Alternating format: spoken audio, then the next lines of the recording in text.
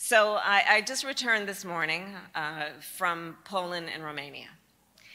And I'll tell you that everything that you were watching on television, I know makes you understand and feel the importance of this moment on many levels. Russia's invasion threatens not just Ukraine's democracy, it threatens democracy and security across Europe, and by extension, when democracy is threatened anywhere, it threatens us all.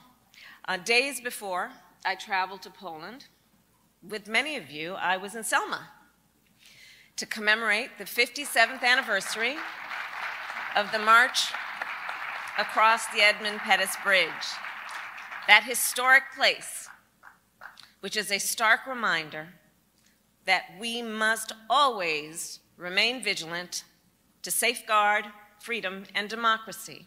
And we must always remember the duality of a democracy in that, yes, there is strength, but a democracy by its nature is also fragile. You know, when the President and I took office, our country was facing the aftermath of a reckless president, the COVID-19 pandemic, and questions about America's leadership on the world stage. We had a plan, and we rebuilt relationships with our allies. And the results of that effort are clear as we stand together in this unified rebuke of Russia. The President and I also proposed, with your leadership, with your help, the American Rescue Plan.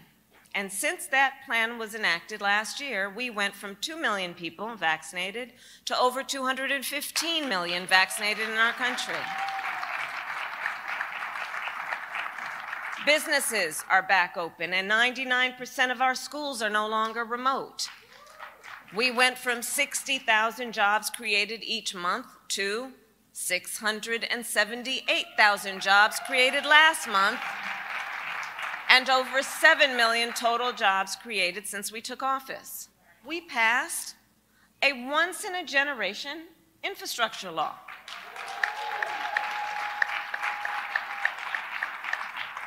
And it will create more jobs. It will rebuild communities. It will create more jobs, including good union jobs. And we didn't stop there. More than 70% of the judicial nominees we have appointed are women. More than 70%. And of course, the President recently nominated Judge Ketanji Brown Jackson to the United States Supreme Court. As the President laid out in his State of the Union, it's time to bring down costs, the costs of living, even more. It is time to create more union jobs. It is time to ensure that everyone has an opportunity to succeed. It is time to defend our democracy and be vigilant in its defense, and to safeguard our planet for generations to come. It is time to do so much more. So our job is the job of just supporting the people, supporting their voices, supporting their will and desire of what their government has a responsibility to deliver. So that when I go overseas, when the President goes over the seas, when you talk to folks, and we say America is a beacon, it is a model, that we can actually back that up. That's what we're doing. That's what we're doing.